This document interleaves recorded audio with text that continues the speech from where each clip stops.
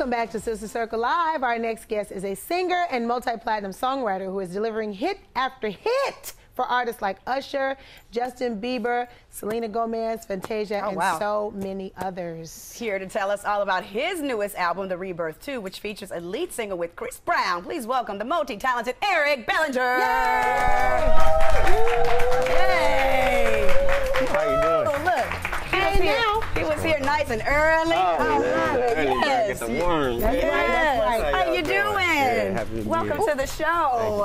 Goodness, absolutely, absolutely. Now, I'm a big sports fan. Rashawn is a big sports fan. She's football. And speaking of football, football was your first love. Yeah, first love. And then you said, hey, no to football and said, I want to be a musician. So, my God, that was big. You were like about to be drafted, right? Yeah, so, man, it's interesting because I got hurt actually in the 605 All-Star game, which is a popular game over on the West Coast. And that part doesn't necessarily look as attractive on the bio. Right. So we kind of left that part out, you know what I mean? They kind of decided it for me, you know. I had the, decision to do the rehab thing, and then I got an opportunity to do an audition for a music group, and I've been singing ever since. Yes. Well, thank God you have. Yeah, absolutely, absolutely. Okay, so your grandfather, Bobby Day, was a musician with the Jackson 5, and he wrote hit records like Rockin' Robin and Little Bitty Pretty One.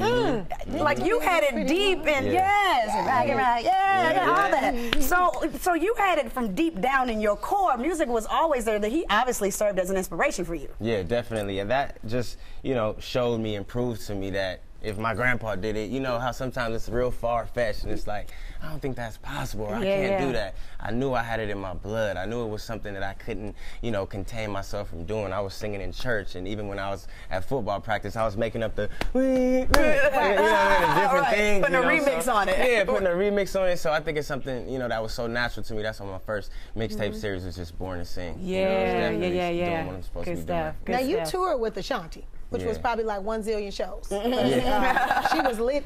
Yeah, that was. But then you transitioned into being a solo artist and writing for all of these amazing artists. Now, in the industry, not everybody can write. Yes. So how did you know that not only could you write, but you don't write just regular songs. You write hit records. Thank you. So how did you, no, that's real talk. Right. So that's what I'm saying. Because she knows that's me. Right. So how are you able to know and determine between a hit record and whether it's not going to be that as a vocalist, as an artist? I think, being behind the scenes and actually knowing, what to suggest for the artist and the right song for the right artist is super important. You might have this song, which is an absolute hit record. But if you play this song for Selena Gomez, or if you play this song for just, it might be completely different. So I think it's actually nailing the right song for the right artist in the climate that we at too, with the culture. It's more than just writing a good song. You have to write the perfect song, the right song that they'll feel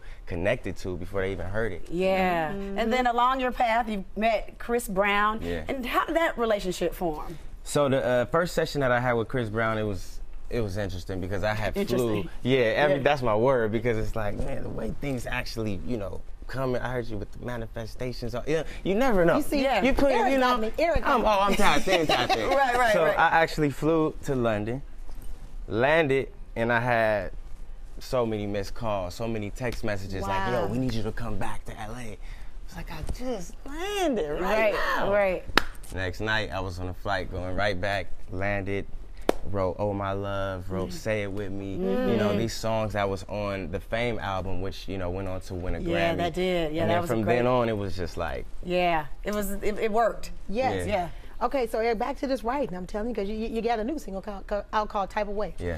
But here's the thing with this. Wow, here's a question I want to ask you, because you write hit records. So when an artist is evolving, and someone might know them for that, or even you, like them and say, well, Eric does this. How do you evolve and still keep your fans? How do you write for an artist like that? Yeah, I think knowing what's to come and not writing what they've heard. I think something that's actually beneficial to women's ears. Think about the women first. What do they want to hear? And actually just really being tapped in. You really need to be tuned in with what people will love before they hear it. Yeah. You need to know. You need to stick to the word catchy. Yeah. That catchy word is something that's going to do promotion for you when you're not even listening to music. You can't get it out your head. It's ongoing marketing because it's so good. Yes, yes, yes. Let's talk about your new album, Rebirth 2. 32 tracks. What's up with 32? Snap. 32, that's the magic. You know, Magic Johnson. I'm from LA. I'm from, you know, and you know, the Rebirth 1, that was the exact formula. I didn't want to change nothing. That was the project that I feel, you know, just skyrocketed me and, you know, was, you know, enabling me to start my fan base and my world, as I like to call it. Yes. And, you know, I just wanted to just follow the same format. So you had the double disc, 16 songs on each disc. And man, I think my fans are, you know, proud of it. And I like to make sure that they got what they need to be my street soldiers in the world to let people know what we're doing over here. Yeah. Well, music is all in your family. Your wife, Lamaya, was in a group.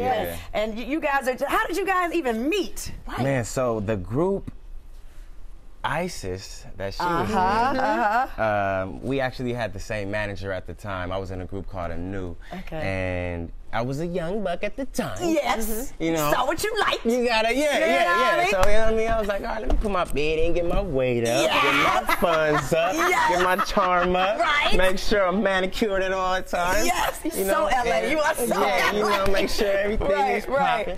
And you know, when it was time. It was time. Yes. You know, you can't, the inevitable. You know, at first I was, you know, doing my thing. She was doing her thing. And we were able to watch each other. LA. Real LA. She LA, I'm LA. We look at it like, man, we the king and the queen around. Yes. You know now you got a princess. Now we got a prince. Oh, a prince. And one on the way. We trying to see what that is. Oh, you don't know what it is. Then maybe I just spoke to this princess. Manifestation. You having a girl. I mean, you're not ready for a girl? I don't know. Sins of the player. Sins of the player. You don't have a Well, Eric, thank you so much. We're just happy. Love your energy. Love that LA swag. Ain't nothing like it. Continued success on everything that you do. Yes. Please make sure you check out his new album, The Rebirth 2. It's available now at ericbellinger.com and on all digital platforms.